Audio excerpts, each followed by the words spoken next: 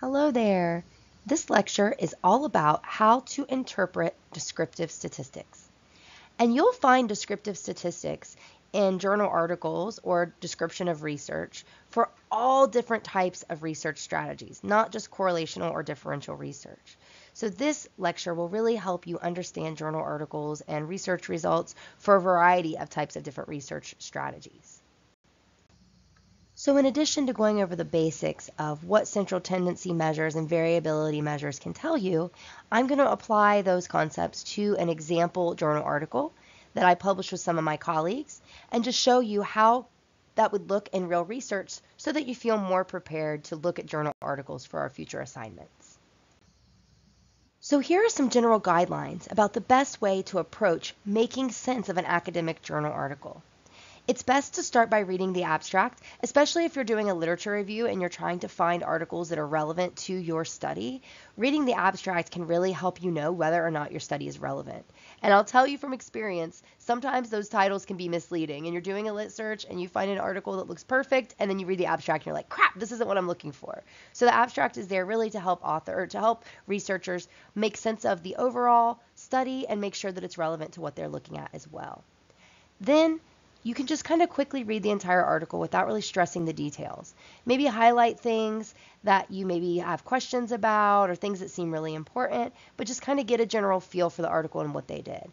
Then you can go back, and if you're trying to write a summary of research, you can go back and try to summarize it in your own words without really looking at it. You don't want to do a copy-paste thing. You may want to read some of it and then write down what's important from that in your own words. Remember, the introduction section of a manuscript gives you the basic background information and is really there to justify the hypotheses you want to test based on them being supported by past theory and past research.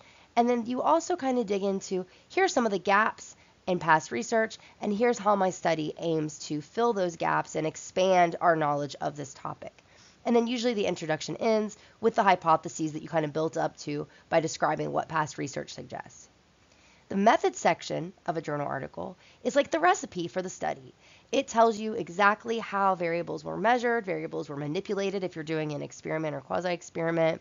It tells you what the participants in the study experienced and how they actually conducted the research. And the method's really important so that people who are reading it can kind of evaluate how valid and reliable their methodology was, and so that if they want to borrow some of their methods to replicate some of their findings, people can do that as well. Then the results really go into the nitty-gritty of the statistical analyses and the findings there. And usually in a results section, you will see tables and figures with numbers and visualizations, but there'll also be a written description of what happened in the results and what the results suggest, and also whether or not the actual results supported or did not support their hypothesis. Then the discussion is really focused on looking at the overall big picture. It kind of summarizes the results again, focusing on what's most important. It goes into the implications of those results. So what should people who are, doing things in the real world, doing things in the field, how should they use these research findings to do a better job? Or how can these findings be used to have a better understanding of human nature? And then also the discussion provides you with some of the limitations of the study and future directions of kind of where we should go from here. So when a researcher is developing a study, the discussion is really useful because if they get a recent article, they can look at the discussion and see what they suggested be done next and maybe dig into that for their own research.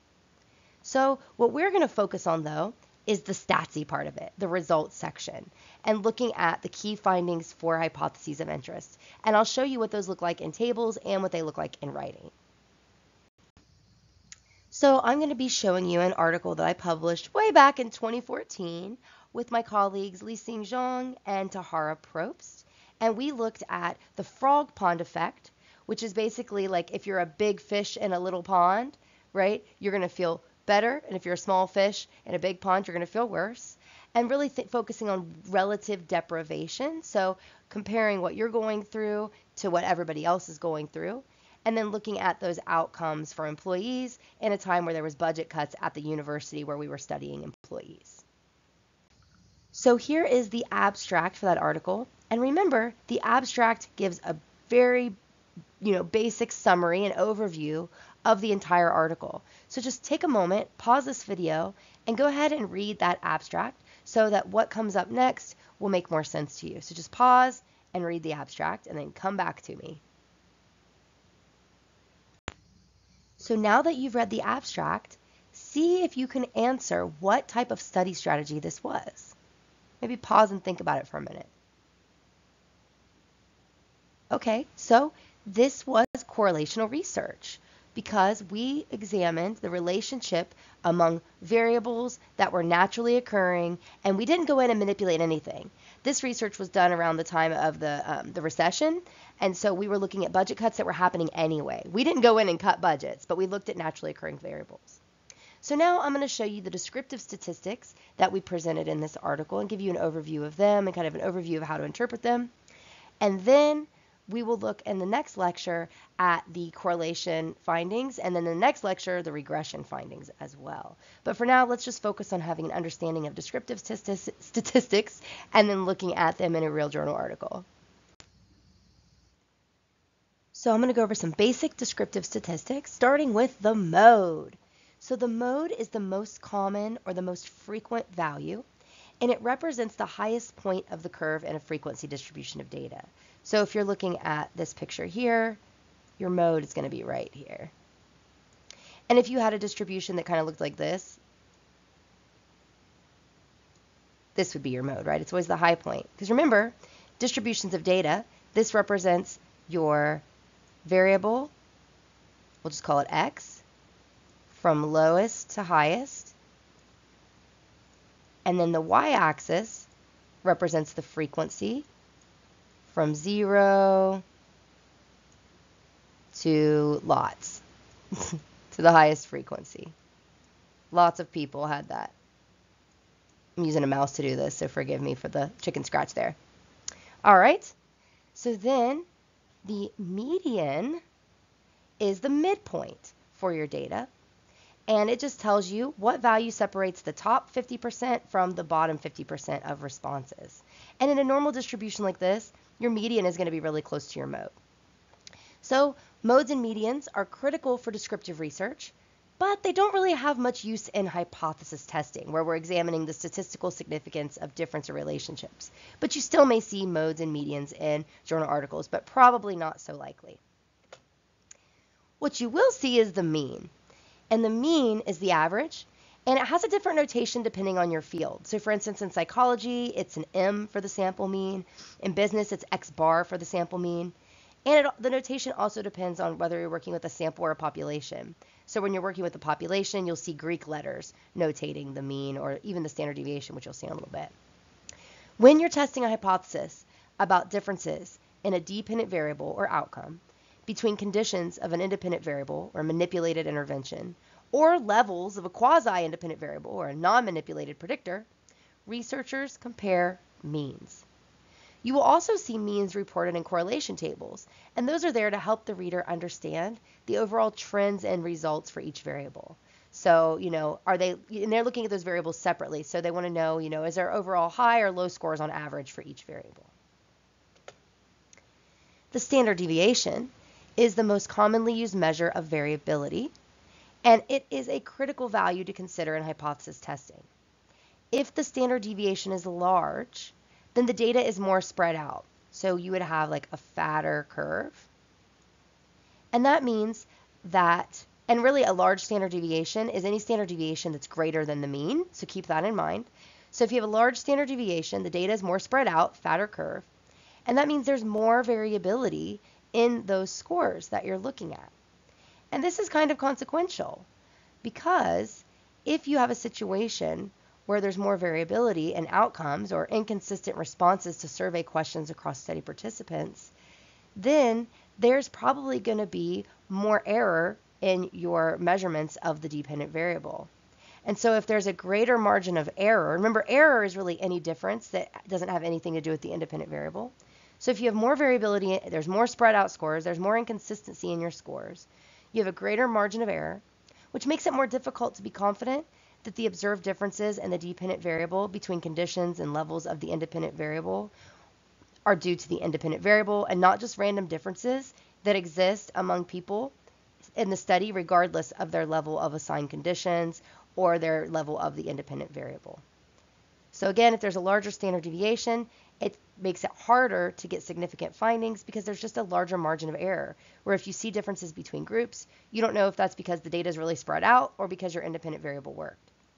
And then if you had less variability, smaller standard deviation, you have more consistent scores, less spread out. Most people tend to cluster around a certain value in your data set, and it's easier to detect differences because if the scores weren't very different before, but now they are, it's probably because of your independent variable. The standard range is really useful, and it tells you the range of most values or scores or data points for one variable. And you can compute it by subtracting the standard deviation from the mean to get the low end, and then adding the standard deviation to the mean to get the high end. So the standard range is especially useful in normal distributions like you see here, because it results in a predictable probability.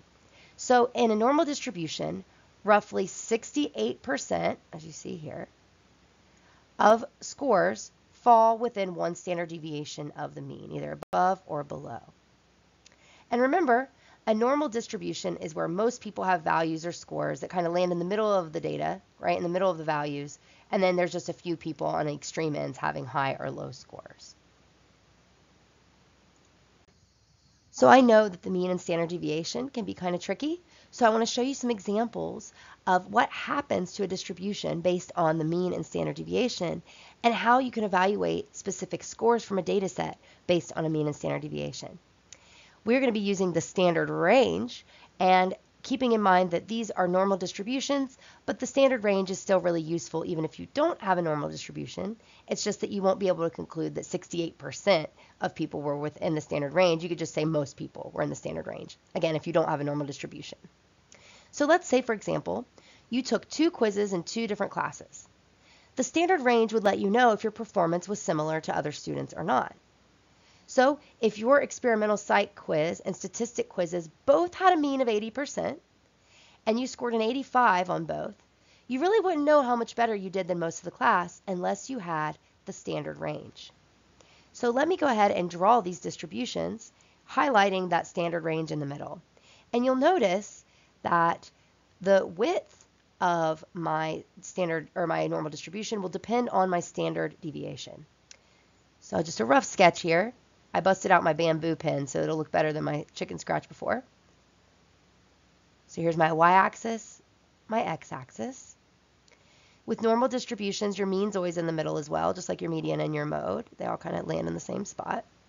So here's what is happening. 80. Okay, that's in the middle.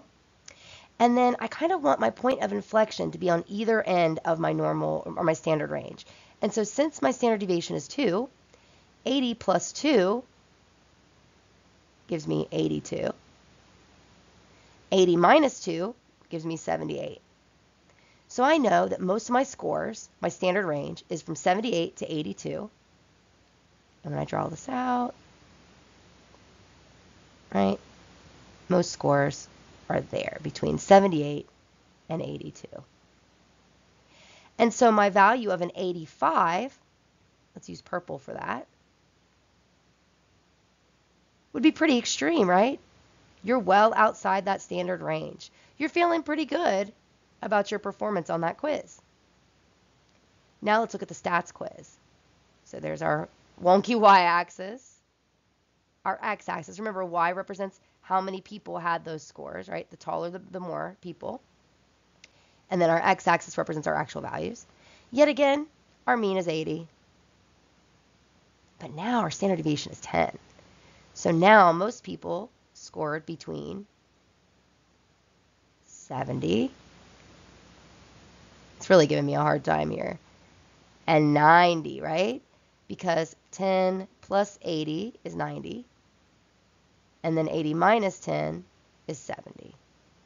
So now when I draw this out, it's going to be a big old fat chungus graph. And now that 85 that you got isn't as impressive, right? Because lots of people got that score, right? So that 85 is in a high frequency part of your distribution. So the reason that I talk about this, even though we're really going to be focusing on hypothesis testing moving forward, is that if you were doing a study to test the effectiveness of something like a growth mindset intervention on quiz grades, it would be much easier to detect the effects in the experimental class where quiz grades tend to be consistent before any intervention. There's so much variability in the stats quiz grades that it would be difficult to sort out the impact of a growth mindset intervention from all the random differences in stats quiz grades that occur naturally. So when you're looking at means and standard deviations, kind of keep that in mind. Remember, even when the study is focused on correlations, the means and standard deviations are typically reported for all variables. So you'll see that here in this correlation table from the journal article where you read the abstract earlier. So it's really important to consider the response scale when the variables of interest are measured on a Likert scale so you can know if the mean is relatively high or low. So in this journal article, as you see written in the measure section of the results, everything was measured on a 7-point scale, but job satisfaction was measured on a 3-point scale. So on average, even though this number looks small compared to the other means, that mean for job satisfaction is relatively high because it's only on a 3-point scale. But for the other variables that are on a 7-point scale, you see kind of numbers around 4-ish. So there appears to be a moderate level of personal impact of budget cuts, affective or like affective commitment or emotional attachment to the organization, a psychological contract breach or broken promises, turnover intentions or wanting to quit, and the departmental impact of budget cuts. So those are all kind of at moderate levels. Based on the standard deviations, there was a pretty consistent responses from department chairs about the departmental impact of budget cuts because the standard deviation was relatively small on a 7-point scale and definitely smaller than the mean. But there was some disagreement or inconsistent responses about the level of psychological contract breach or broken promises that people experienced, and you know that because it has the largest standard deviation of all the variables that were measured. So now let's think about the standard range here. So for job satisfaction, the mean is 2.09, the standard deviation is 0.43. So you take 2.09 minus that standard deviation of 0.43 to get the low end of 1.66, and then take that mean of 2.09 plus the standard deviation of 0.43 to get the high end of your standard range of 2.52. So on a 3-point scale, we have pretty fairly high levels of job satisfaction, where most people were between a 1.66 and a 2.52-ish on a 3-point scale. Now let's look at the standard range for affective commitment, which was measured on a 7-point scale. Yet again, you take your mean of 4.08, you subtract the standard deviation of 1.39 to get the low end, and you add the standard deviation of 1.39 to that mean of 4.08 to get the high end. And you find that on a 7-point scale, most people were between a 2.69 and a 5.47, or if you round it, since it was whole response options, between a 3 and a 5. So they had moderate levels of affective commitment, but it was also pretty inconsistent. There's a pretty wide spread in that standard range. So here is the APA style reference for that journal article if you want to read the whole thing. And I hope that you got a lot out of learning about the mode, the median, and most importantly, the mean, the standard deviation, and the standard range. Just remember, when you're trying to make sense of results and you find differences, look at the mean to figure out which group had a larger level of that variable, right? Or which group had more of whatever you were measuring. And then if you're worried about how consistent responses were, you can look at the standard deviation. And then if you want to know the range of most scores, you just use that standard range.